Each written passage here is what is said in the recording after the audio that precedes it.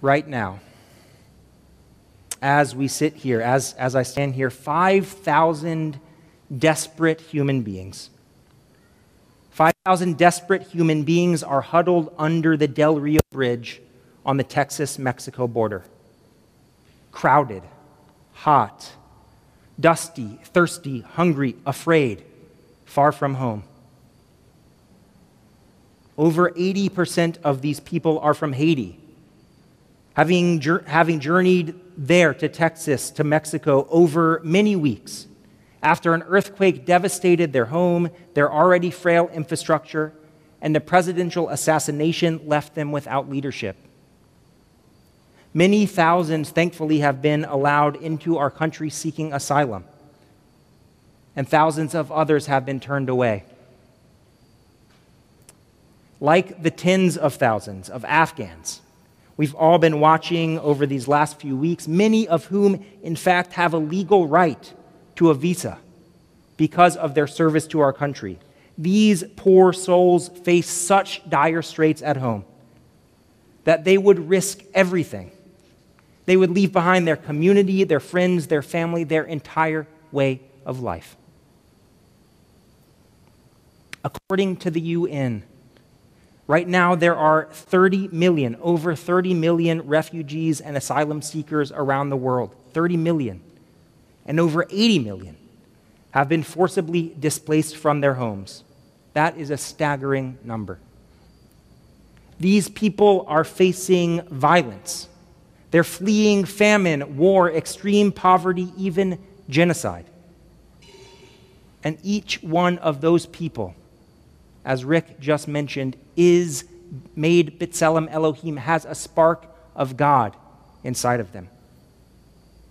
Each one, as the Talmud teaches, is an entire world. And for one reason or another, they can no longer stay home if they want to stay alive. And of course, we as Jews know more than a little something about this.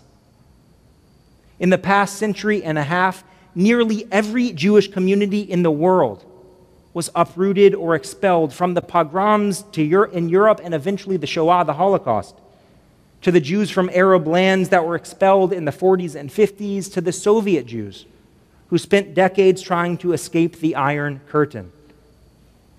As Jews, as Americans, unless we have Native American heritage, every single one of us is here tonight because we or our ancestors left an inhospitable place in search of a better life or a safe haven. So, no matter your perspective on immigration policy, and I just want to say, of course, there are valid reasons. There are valid reasons for any nation state to want to either limit or to increase immigration. No matter which policy you favor, though, as Jews, when we see the face of a boy or a girl, a parent or a grandparent, who's fleeing their home with nothing at all except for the clothes on their back, we see not a stranger, we see ourselves. This holiday that we're celebrating this week, this holiday of Sukkot, we build and we dwell in temporary booths, which are meant to recall our people's first brush with being a refugee. The Torah teaches in Leviticus 23 that we observe Sukkot to remember the booths, the Sukkot, the sukkahs, that the Israelites dwelt in when they were refugees, fleeing oppression and slavery in Egypt, en route to their new home in Eretz Israel. Our sukkah, like the one that's out there, is open on all sides, evoking the tent of Avram, of Abraham and Sarah, who are known for welcoming the stranger, the weary, the needy, into their home. The sukkah is open to remind us of the most oft-repeated mitzvah in the whole Torah. It's repeated many more times than the laws of kashrut or other ritual mitzvot, or even the mitzvah to come to temple. What is that most often repeated mitzvah, the most important mitzvah in the whole Torah? Repeated at least 36 times. To care for the stranger. Do not oppress the stranger. Act justly towards the stranger, because we were once strangers in the land of Egypt. And yet, Sukkot is not merely about caring for the stranger. In fact, you may have never heard a Sukkot sermon about that. And that's because the primary lesson of Sukkot is not just about caring for the stranger. What is our central message of this holiday? Why do we build and live in these temporary, fragile structures, which wind could blow over, which get soaked even in a mild rain? In his book, This is Real and You Are Completely Unprepared, Rabbi Alan Liu shares the following vision of what it means to dwell in the sukkah. He writes, "So now we sit flush with the world in a house that calls attention to the fact that it gives us no shelter. It is not really a house. It is the interrupted idea of a house, a parody of a house. And it, according to Rabbi Liu, exposes the idea of a house, of any house at all, as an illusion. The idea of a house, he says, is that it gives us security, shelter, haven from the storm. But he says no house can really offer us this. No building of wood and stone can ever afford us protection from the disorder that is always lurking all around us. No shell that we put in between us and the world can ever really keep us secure from it." Harvard theologian Harvey Cox adds that most of us urban dwellers live far away, either actually or metaphorically, from the sukkah. But cancer, plane crashes, and even the inevitable onset of senility remind us as human beings that we are frail and highly vulnerable. And we know that even within a gated community and with the best health insurance and retirement plans, disaster can strike at any moment. Rabbi Amy Eilberg, she summarizes all of these ideas and says, in truth, we are always in the sukkah, not just during Sukkot, but always in the sukkah. We are always more vulnerable than we realize, and always exposed to dangers both natural and human. So the key spiritual message of Sukkot is that just like the sukkah, our situations, our seemingly sturdy and stable lives, are fragile. Things can change in an instant, as we all know. Jews throughout history have always known this truth.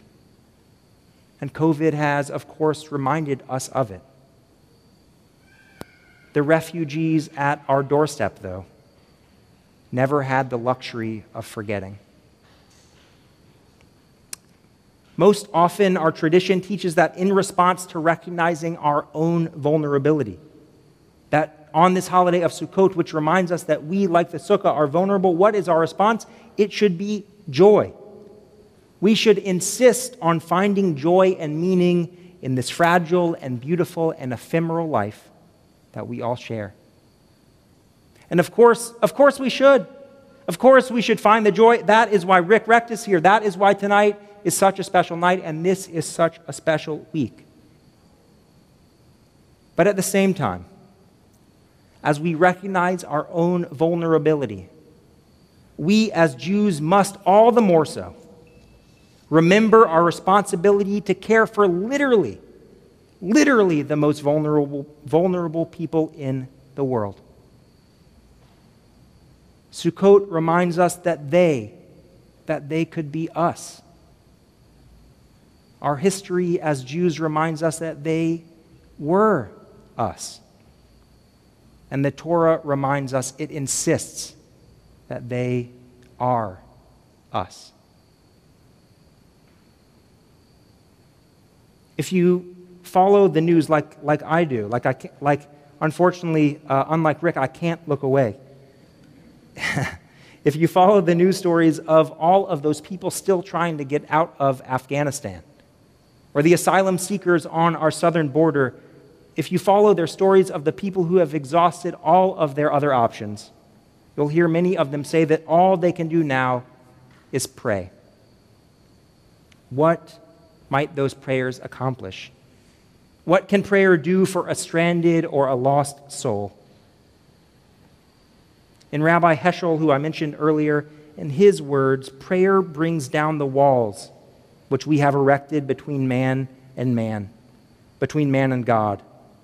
A wall stands between man and God, and at the wall, he says, we must pray, searching for a cleft, for a crevice, through which our words can enter and reach God behind that wall. Well, my friends, on this holiday, on Sukkot, we have no walls.